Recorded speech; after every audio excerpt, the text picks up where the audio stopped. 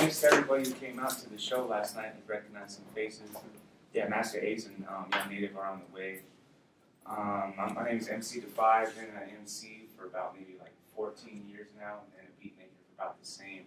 So I've been traveling ever since I started. Started out probably like when I was a youngster. I didn't want to have a boss. I didn't want to work for nobody either at that time. So I figured hip hop was a perfect outlet for me because I love music and I love the poetry. So just mending them together is like the best of both worlds for me. And hip hop provided that medium for me to like get that platform to speak on. And yeah, so I've just been on the tour for probably about 2 weeks now, but a little bit more. But with Master Ace for 2 weeks, it's been an honor. Also,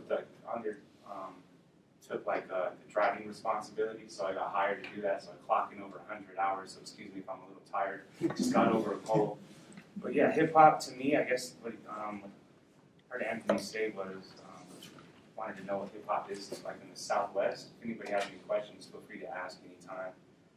But I learned a lot about hip hop basically coming up from like the b-boy era. So there's still a lot of b-boys and b-girls practicing, but the type of hip hop that I was really introduced to was like 4 elements of hip hop, not just like the rap culture itself.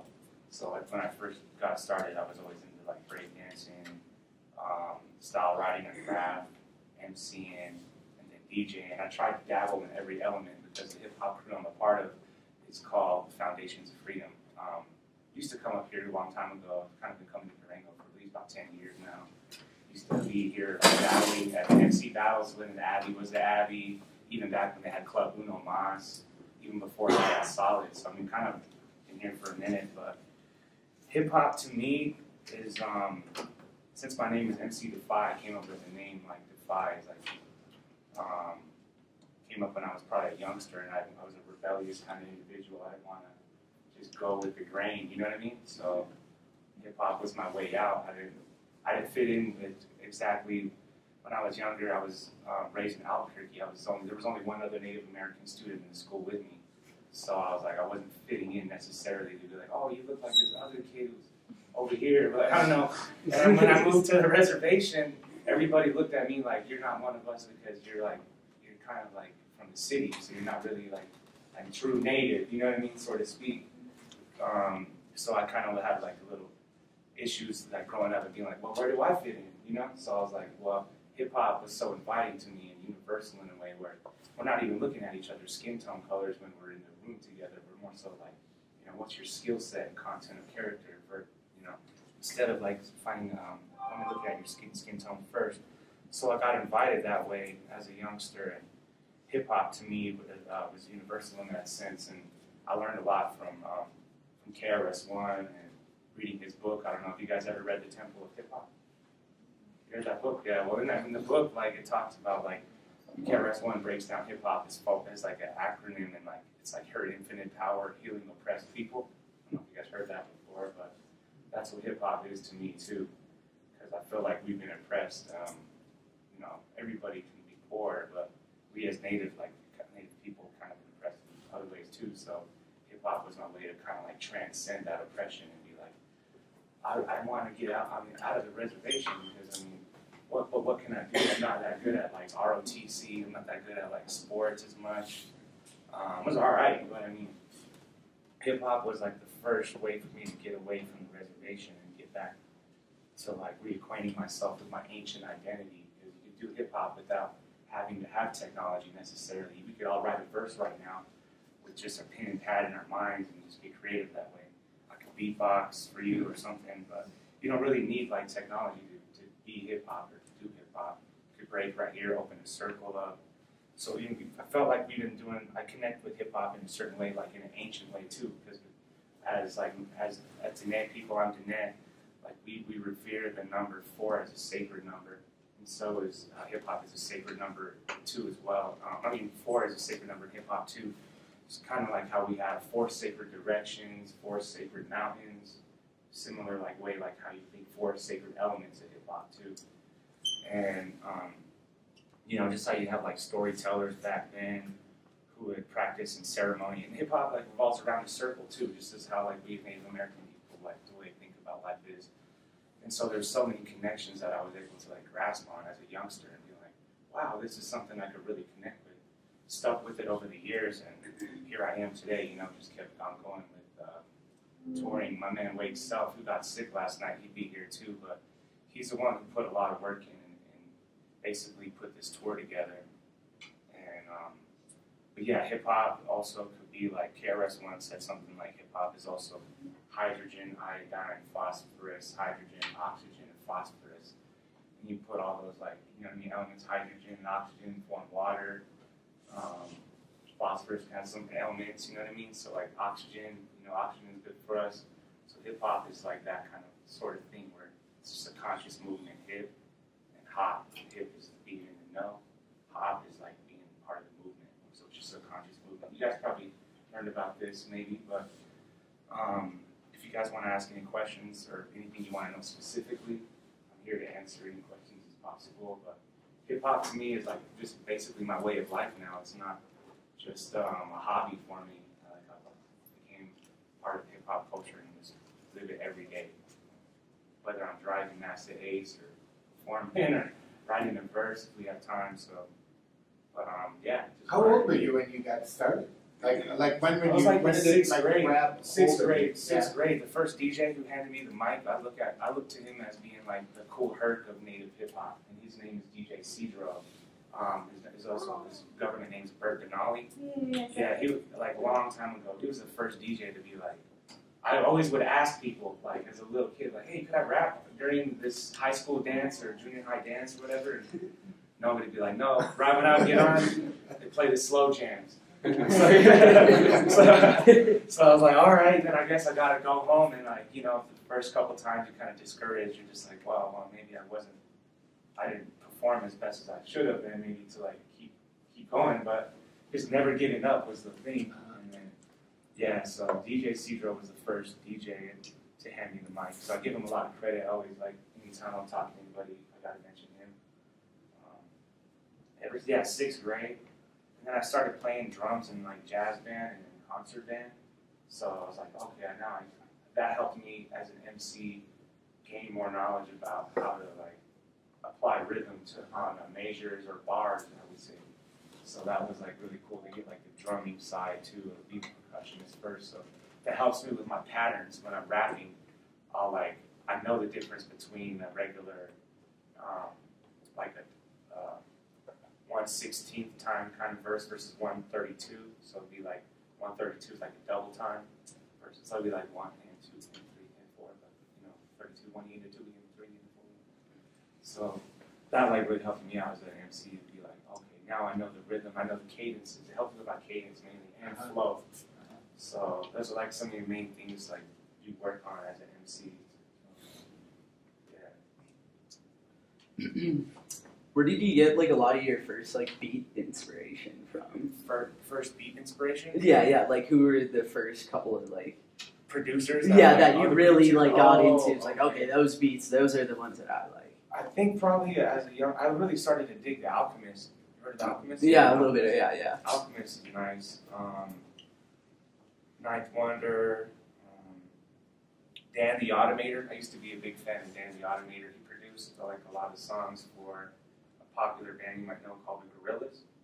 Yeah, the Gorillaz. He was like their behind-the-scenes producer for one of their albums. They also dealt with other producers too, but Dan the Automator, he was like, he's based out in San Francisco kind of, and he kind of came up with like DJ Shadow and a bunch of other dope producers and DJs from like 90s, 2000s, and stuff like that. So is that where like a lot of the Southwest kind of sound of rap comes from? Is it more adhering to like those kind of beats instead of like, you know, there's a more newer wave of like trap beats? Yeah. So is it more like paying homage to like more old school stuff, like kind of like original loops from like vinyls and stuff, or? That I think there's certain groups and circles within the Southwest hip hop scene that definitely like are about that. Yeah. About like staying old school and true to like the root of hip hop. Yeah. And then like the Southwest is like, you know, we're in between the East Coast and the West Coast. Yeah. We're right next to the down south, and kind of like, you know, we also like look up to like Twin Cities too as being a big source of hip hop because like Rhyme Sayers and all the Tree and like everybody up there doing their thing. And so like the Southwest is kind of like in between it all, and I feel like if you were to like describe the Southwest, it could be like inspirations from each Yeah, I like, could see that because there's West like Coast or south down south. Right, yeah, you can see that. no, totally. Because like down south, you know, you have like UGK and stuff, Right. and you have out west, you know, that's that whole scene. Yeah, And then, exactly. that's sweet that you said you gave a shout out to like rhymesayers and all them. That's Yeah. totally kind of like a Midwest sound for sure. Right. Are you playing any shows with them on your tour? Or? With Rhymesayers? Yeah, like anyone from them, like Atmosphere, Brother Ali. Not on this tour, but we did like do a couple shows with this tour. We had a couple special guests. We opened up for DMX like a couple days ago in Santa Ana in California. Okay. That was a sold out show. There was probably like almost 2,000 people. Oh wow. So that was cool. And that is like the DMX, right? Yeah, DMX. Rough Riders. Rough Riders. Yeah. So that was cool. So, like we weren't originally going to do that, but then the two promoters were cool enough to be like seeing the bigger picture of it all and like, okay, well let's just merge the two tours together, put everybody in one room. That's awesome. And so that was cool. And we opened our Locksmith. I don't know if you heard of Locksmith. He's a really dope MC. I recommend you checking him out. He's a good MC from the Bay Area. Bay Area, okay. Oh, yeah. So yeah. Is he all about like those Mac Dre-ish kind of beats, or? He's kind of one of like he's real versatile. He probably rap on whatever. Yeah, He's really good, like super talented. Oh, yeah. That's it. You said Locksmith is his Yeah, name? he battled too a couple times before, and he like kind of did really good at that. And now he just does music. Okay. Nice. But yeah, Southwest is a culmination of like all these kinds of styles together. I grew up listening to gangster rap, and then at the same time, another bunch of my friends were listening to like truthful hip hop. Like, strictly. And so I was like, well, where do I fit in? I kind of just tried to take it all in. No, exactly. Yeah, there's people out there too who can actually listen to someone's flow, maybe close their eyes for a little bit, and then be able to tell where you're from just by how you rap. That happened to me one time from this rapper named Tone Deaf. Mm-hmm. He's another really dope rapper. I think he holds the Guinness World Book of Records for being like the fastest rapper out there. So yeah, check him out and stuff, Tone Deaf. But he heard me spit one time. He was all like, he sat there for maybe like 15 seconds or something. He's all, you sound like you're from the Southwest. And I'm like, how did you know that? You know what I mean? Like, yeah. It's because like the Southwest is like kind of cool because it's almost untapped still. I mean, like we're kind of getting our like word out and getting like recognition now finally, but it's like been a long time, and so like a lot of people don't really know. Like, there's not one huge rapper that strictly claims the Southwest that's blown up like completely, you know. But exactly. Everyone's Everyone's all really east side or mission west side about rapping, but yeah, it's sweet. Make it more noticed. I like that. I'm trying to, you know, because we love hip hop just as much as they love hip hop, you know. So like we felt like we're paying as much dues or putting as much work in, so we might as well get a little recognition for it if you can. But it's not the main goal. Yeah. So yeah. So do you incorporate like some native activism in your raps? Yeah. Sometimes I do. I have this new song that just came out with. It's called "The Land of Enfrackment." You know, like New Mexico's the land of enchantment. You know what I mean? But like I drive from Farmington to Albuquerque a lot. My family's from Shiprock, and I live in Albuquerque, so I'm driving back and forth all the time. And right by Chaco Canyon, they have a huge like frack zone area and stuff. So I just drive by there, and I kind of got sick and fed up of it because, I mean, like I seen a really nice sticker that kind of explained what fracking is. Like on last night. One of the booths, I don't know whose sticker it was, but it said like trading clean water for dirty oil. Yeah. And I couldn't agree more with that statement. And so like, even just standing by there, because we shot a music video for that song, and it's about to come out in a couple weeks. But we were right next to like where they're doing the flaring, and man, it just stinks so bad. And I tell you, like you can get sick so bad from just standing right by it for a few minutes. The director got like sick for just being there for like a little bit of time, you know, and I was like, damn, imagine what the workers go through. Started to talk with some of the workers there, and you know, it's kind of a tough situation for them because they don't have any other opportunities to make money, and so we can't really look at them down for like trying to feed their families. But at the same time, I'm like, yo, we need to like figure out some other ways where we can make some funding so you can support your family. But it's hard to explain to them when you're just right there in front of their job. You know what I mean? You can't really like. You want to tell them something, but you just like, they're really interested in what you're doing. Like, oh, you're shooting a music video. Little do they know, I'm rapping about what their kids are doing.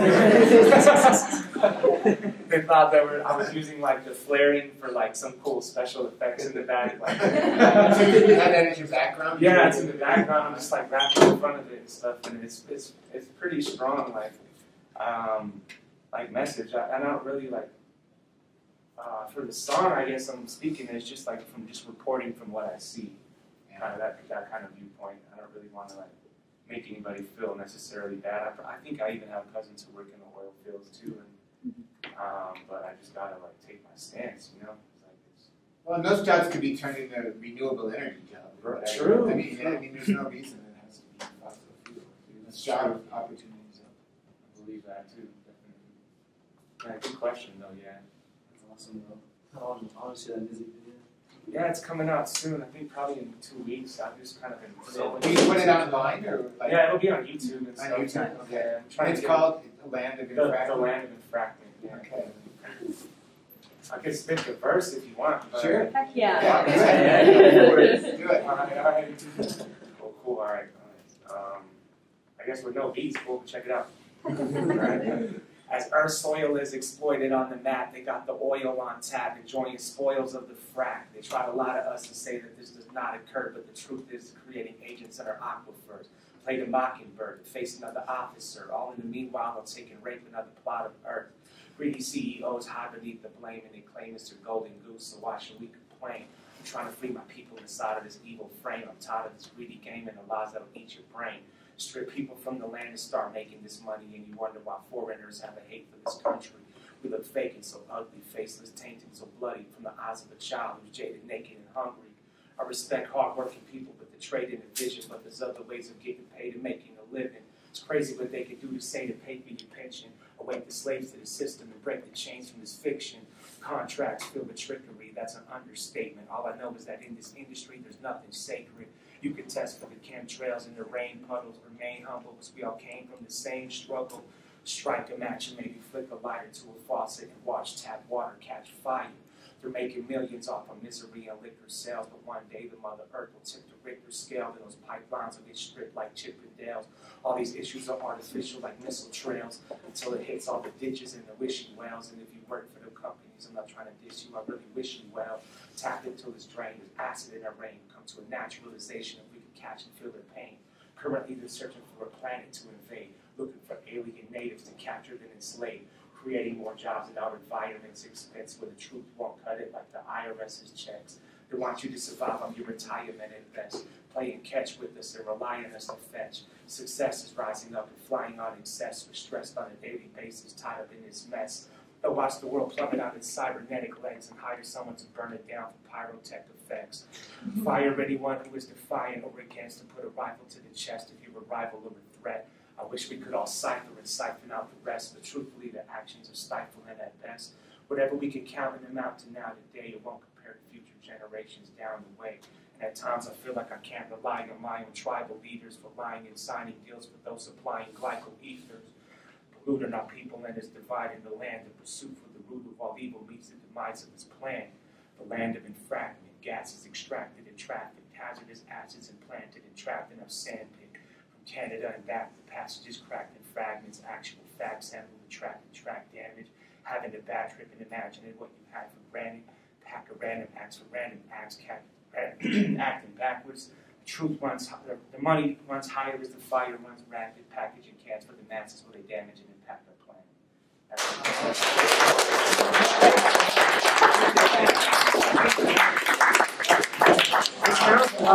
It sounds a lot more together when it's on the beat. That was great. That was just kind of like my version of just saying it, talking it out, you know what I mean? But I really put more like emphasis on the rhythms and like my words and stuff when I'm doing it on the track. But yeah, that's like the basic. Those are the lyrics like from the beginning to end. I didn't really I wanted to put a chorus because the end's like the hook, but I was like for this song, it's just kind of I didn't want it to be too redundant. So I was just like I'll just put the hook one time with no repeat, just at the end. So you might not even know it's an actual hook when you hear it. You'll probably just think it's a part of the verse. No, that's sweet. I like that. That was so repetition. good. That was Yeah, beautiful. I appreciate it. Yeah, Beautiful. Morning. Morning. Morning. Yeah, Yeah, so, but yeah, thanks for checking it out. Yeah. Well, now Masta Ace is here. What I miss? We just introducing each other, talking a little bit about hip hop and activism a little bit. They asked me about some lyrics. That's about it. Well, ladies and gentlemen, it's Masta Ace. So make some noise. And we're also just kind of talking about like hip hop and what it means basically to you. One of the first things that. Yeah, what is hip hop to you? How'd you get involved? We were kind of talking culture and how the cultures are different everywhere. Well, politics too, like how you use it as Well, for me, it started off as kind of just a neighborhood fad, the thing to do. We're talking about the late 70s. I was in junior high school, and around that time, I want to say it was around 77 or so, there were these tapes that were just floating around New York City that were from parties that were happening around New York, in the Bronx and Queens and different places. And there were these DJs that were cutting and scratching breakbeats. And they would find, different disco records, and there would be this cool point in the record where the drums would break down and whatever. So the DJ would just keep bringing that part back. And we liked it. It was kind of cool. It was kind of exciting. And there was a kid that I was in my seventh grade class named Michael. And he had actually gotten his hands on a few of these breakbeats. And he loaned them to me just for like a weekend. Like, you can hold these for like a weekend. And me and my best friend and another good friend of ours, we didn't even have a full DJ setup. We were like, okay, you got a turntable, I'll get one from this guy. And this is way before techniques and all that. These are like belt drive. You can't even backspin on them or anything. This is just like the oldest kind of turntables. And we had like mismatched turntables, and we borrowed a mixer from somebody. All of this just so we could play a break beat and bring it back and try to get fast and do all this kind of stuff. And that's how it started for me. That's how I became acquainted with the culture. I started off DJing. At the same time,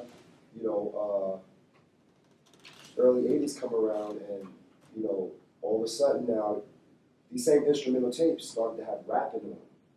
And that was kind of interesting. So now we can't just put instrumental tapes out. Now we have to actually put some voice on it. I was in a DJ crew of about five of us, and I was like fourth best, so I wasn't exactly at the top of the list.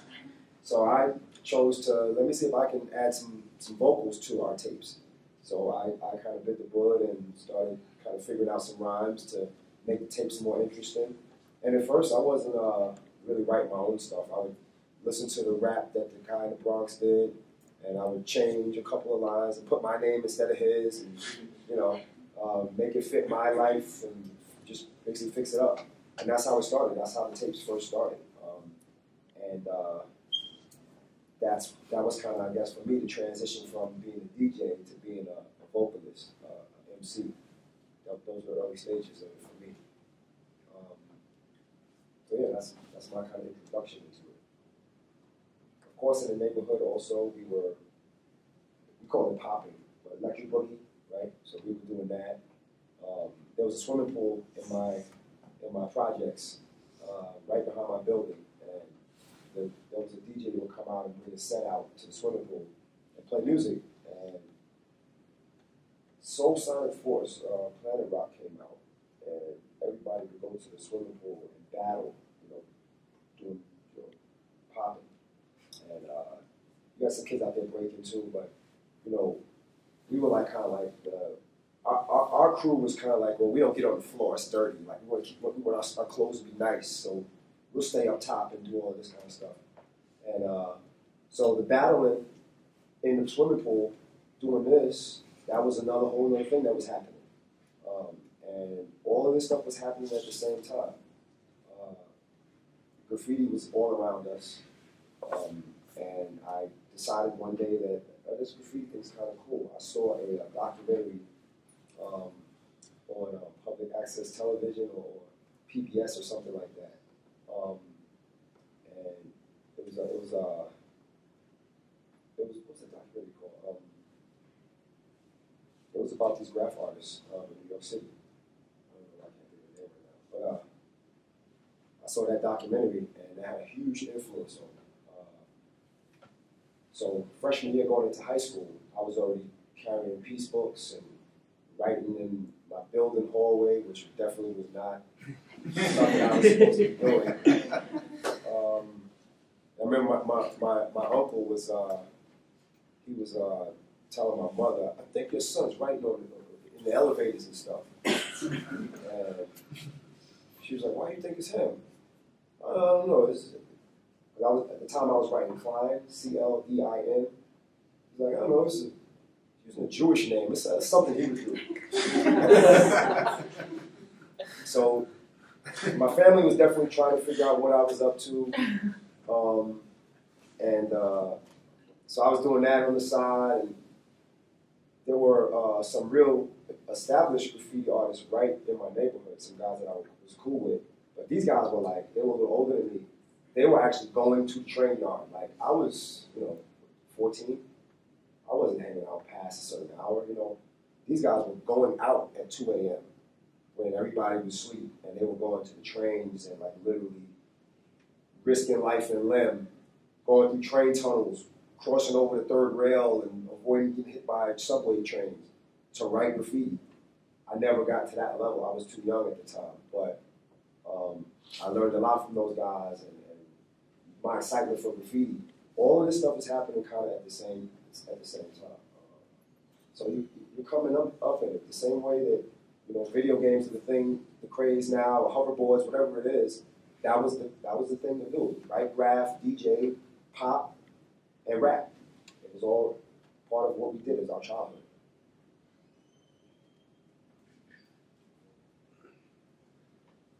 Yes, sir. I'm curious when you, because it doesn't sound like from the start that hip-hop was like a political thing to you.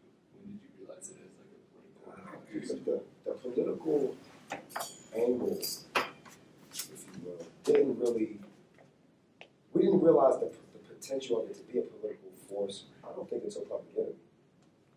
When they came out, the messages that they were putting on the record were different than what we were hearing. Because up to that point, everybody was just kind of rapping to show that they were the best rapper. Like, I'm better than you, I'm going to show you the lyrics.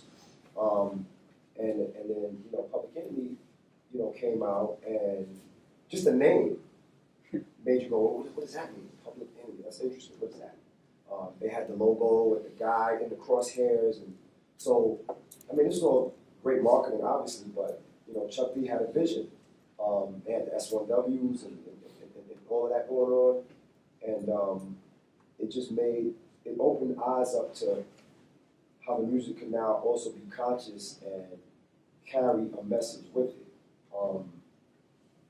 I think that from a political standpoint, for me, they were the first group that kind of woke me up to the potential of the music and its message. My very first album, which came out in '90, I was considered at that point a conscious rapper. I had songs where I was trying to talk to the kids in my neighborhood and explain to them that this community that we live in, this is sort of a plan and a cage, and if you want to get out, you can get out. Don't think that you have to stay in the projects and stay in this environment. You can do more with your life. So that was kind of the overall theme of my first album. It was a little too preachy, I think. It definitely missed the mark with a lot of listeners because I think it was too preachy. But it was on that first album that I started to understand that the music could be more than just I rap good. I have a quick question. About 35% of the students on this campus are native or indigenous. And we have young, native, five. How is, two-part question, how, from an outside perspective, has indigenous and native hip-hop developed hip-hop in a more complex way? And then the other part is like, what do you all think from a Native perspective? Do you all think you all have to give to hip hop? Does that make sense? What we have to give, or What would you like to give? What does Oh. indigenous and native hip hop give to the larger global hip hop community? And then what, from an outside perspective, Ace, what do you see indigenous and native hip hop artists giving? So like, you could see it from an outside perspective while you all can see it from an inside perspective. Well, for me, like, hip hop, for me, like, when I first started doing hip hop, you know, like, I had to learn from, like, the culture. I had to learn from, like actually do my homework, you know, like, got old Run DMC CDs, you know, did the whole 9, Eric B, you know, Rakim, all that stuff. And I just, in high school, all I did was just listen to old school hip hop. And then eventually, I got records because, you know, I can't rap, you know, I'm not a lyricist, you know, but I love beats, I love music, you know, and all that is really important to me because, like, not only is it important into my indigenous culture, like, it's important to hip hop culture too, because, like, how I kind of compare the two, it's kind of like, I don't know, like how I usually, like, tell kids this, especially, like, up north where the Lakota Sioux,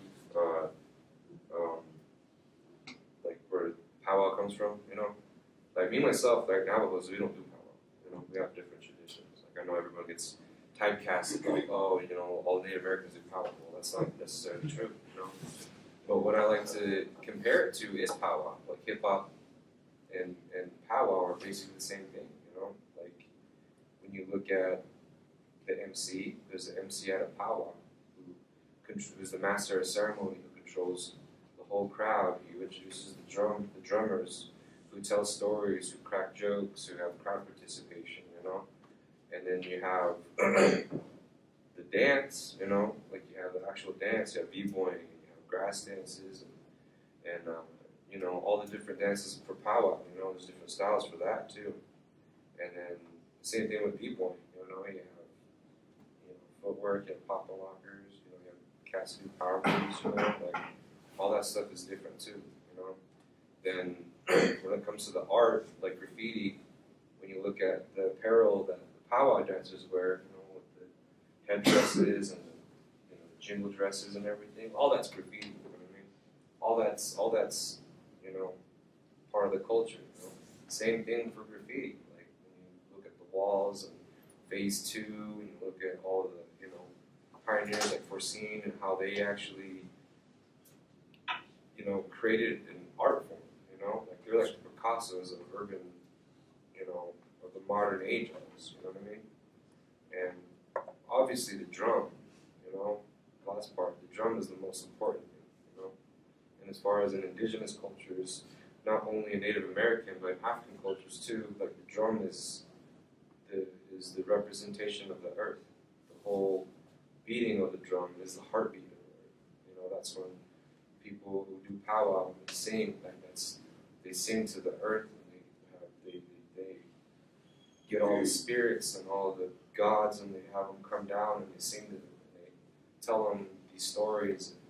Even when you're singing in powwow, or even you're singing in a peyote meeting, or even if you're just at home praying with yourself, or even if you're listening to your favorite song, like me, whenever I get high, whenever I listen to like Tribe Called Quest, I just, like, my mood changes, you know, like, it just, I could have like the worst day ever, and when you hear Bonita Applebum or electric relaxation, and it just changes my whole mood, you know, and in a sense, that's like a spiritual moment, you know, like those songs and those recordings and that energy and those vibrations and those frequencies will hit your body and will, you know, hit your eardrums and it'll hit your brain, and all of a sudden it's all over your body, you know what I mean?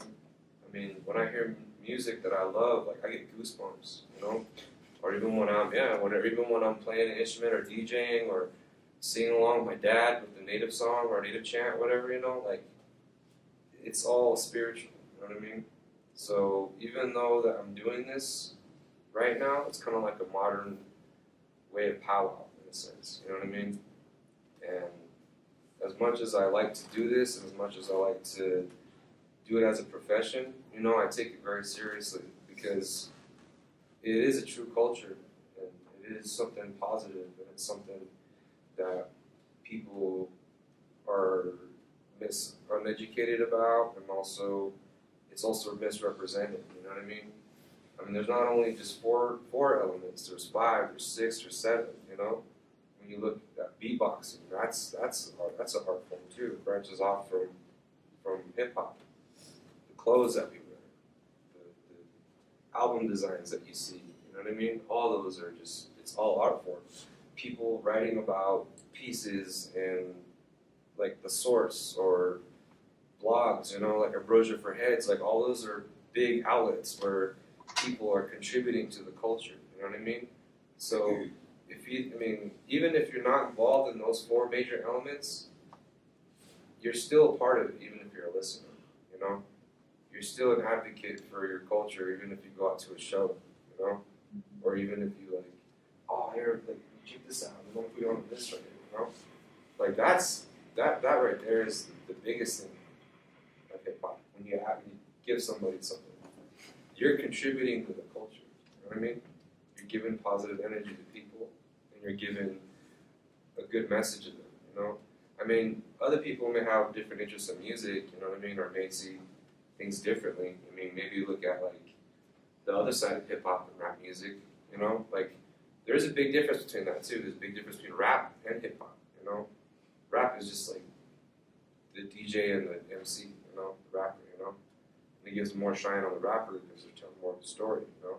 But the culture of hip hop consists of all those things, you know. Not just those 4 elements, but the 5 and the 6, you know. So, I mean, as far as how I see it, you know, this is how I treat it, you know. Because I can only take it that way because that's how I was raised with my indigenous culture, you know what I mean? And I just kind of compare the two with everything, you know. Different indigenous cultures, you know. I mean, I'm in New Mexico. We live in a state where there's 13, 14 different Pueblo tribes, and each of them have different languages, but yet they live right next to each other, you know. And you know, we're all different. And you know, the good thing about all this is that music, culture, prayer, tradition, all that brings us together.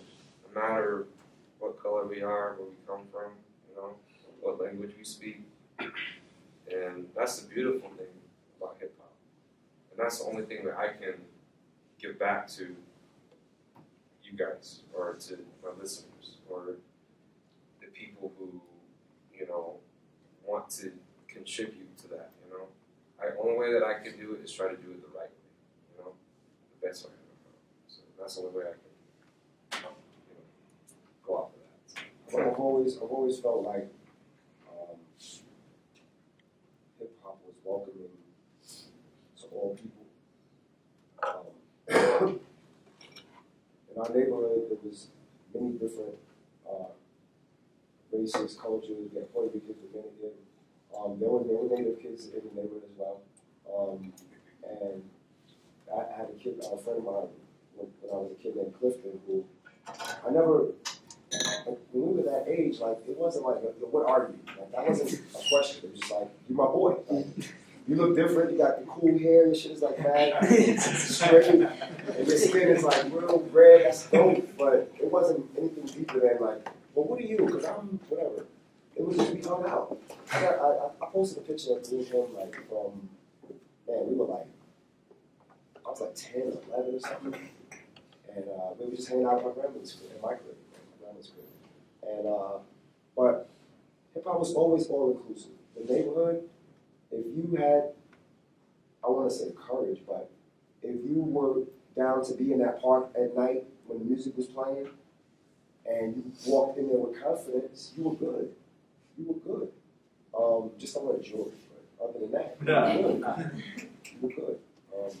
It's always been that way. I've actually learned a lot just on this tour, traveling with these brothers. You know, I learned a lot from Native. Just he's giving me a lot of background, things that I was never taught. You know, the American educational system doesn't do a good job of teaching the proper history. There's a lot of fake technology being taught. And my daughter's 11 years old, and she's in 5th grade, and I'm looking at her history homework. I'm like, this is the same bullshit stories that they was teaching about. So I'm having to, and she's going through and answering her questions for her lesson. I'm giving her the backstory. Okay, discovered America, okay. And I said, now, explain to me, how did he discover America and when he got here? She was like, yeah, that doesn't make sense. People are already here. I said, exactly. She gets it. She gets it. And, it's good because she got her homework done. Like, she gave the answers that they expect to happen. She didn't take away from that this is fact. She understood that there was a lot more that went into it. It was really interesting how they really glossed over the genocide that took place when these boats landed here. I mean, it was so smooth the way they glossed over it. Oh yeah, many died. It just says many died. No specifics, no details. So I would fill in the blanks for her, and I would tell her, yo, they came here because they wanted this land, and anybody who was opposing it, they were killing straight up.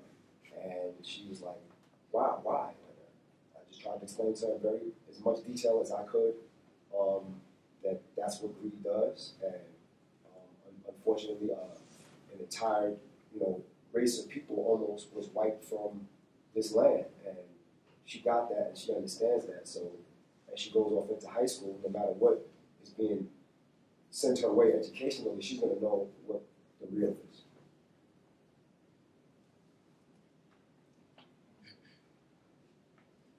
On real quick. I was just going to ask to answer your question. Yeah. It's about giving back to like hip hop, or like how we view it. Yeah, how do you view it? Oh, like I was mentioning a little earlier, like hip hop to me, like I connected from a math age too. I'm sure a lot of people too, but I feel like it's a spiritual experience for us. Cause, like for me as a Ghanaian person, before I was a hip hop practitioner, part of the culture, like we were like grown up, like you respect 4 sacred mountains, 4 sacred directions, and when I found hip hop, it was like the 4 elements right there. The way like both cultures revere that number, the sacred number, like it was like instant for me to be like, oh, this is something that's inviting for me to, I could get down with this, And then also later on, I was like, as far as me giving back to the culture, just to add a little bit more, it's like Native Americans, sometimes we get viewed as like stereotyped as being like drunks a lot, you know what I mean? But me, I don't drink at all, and I want to at least portray our people on stage, off stage, no matter wherever we go, as being like not just that, we're not just all a whole population of just drunk alcoholics or people who are suffering from post-traumatic experiences, trauma that happened generations before. Like I feel like we're healing now, and we're starting to thrive again, and I just want to be like a living representation of that through the culture of hip hop as an MC and a beat maker too. But trying to be a positive male role model, because we kind of don't have many of those on our reservations and stuff, and a lot of times we're raised without fathers. So like hip hop kind of like helped me in that way too. Be like, I started listening to rappers more so because my dad wasn't giving me the best advice. So like hip hop kind of was there for me to help kind of be a big brother to me and kind of help raise me to be a better person in a way. And that's kind of like now that the skills that I'm trying to work on my skills, the skills are also working on me to be a better person. So it's kind of like back and forth in the relationship. Not just give and take, but it's like, you know what I mean? It's reciprocal.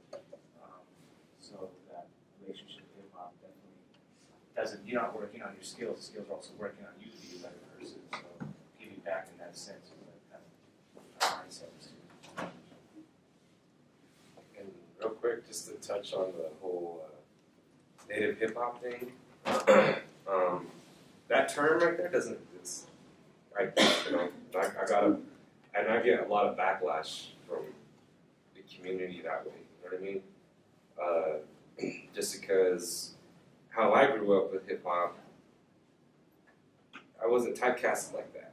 I mean, we're like Native Americans are minorities of minorities, you know what I mean? So we're we're like, I mean, native hip hop, like what? I mean, I don't know. That doesn't exist, you know. Like how I was taught and how things were brought upon me. Like I mean, hip hop's hip hop. Everyone, yeah, and honestly, hip hop is a conglomerate of all these cultures. It literally is. Like look at when Kool Herc first started having the big old speakers in his car. Though that actually goes back to roots and reggae, when reggae bands used to go around to different villages on a flatbed truck, and they would play, and all these people would follow them to go to this in the middle of nowhere, and they would all jam out, you know? Same way with, like, having block parties, you know, in projects back in the day, you know? They're in the projects. And, I mean, it's a similar thing. Then when you look at the drums, you know, it's all from rock and breaks and, you know, modern day folk music, you know, and the samples, you know, and you have James Brown, you know, to make it more funky. Like, you have all these things and all these elements to make one culture, you know what I mean? And all that culture is made to unify us, you know, and as far as being in Universal Zulu Nation, like, that's one of the keys that they tell us, you know, is to, you know, is to love one another, you know, positivity, just love hip hop and having fun, you know, those are the main things, you know, is just to give back, you know. And when I was growing up, like my Nully, which is my dad's dad, like he taught me like the only reason why we're on this earth is to help each other. That's the only reason why we're here, you know. So when you start saying like, oh, that's Chicano rap, oh, that's native rap, or that's native hip hop, it's like you're already making borders up for yourself. You know what I mean? It's like, I mean, yeah, there's like native events that happen like during gatherings that have all these Native Americans who are in hip hop there, you know? And that's the event, yeah. It's not any different if like having the Latin American Music Awards or whatever. It's not any different, yeah.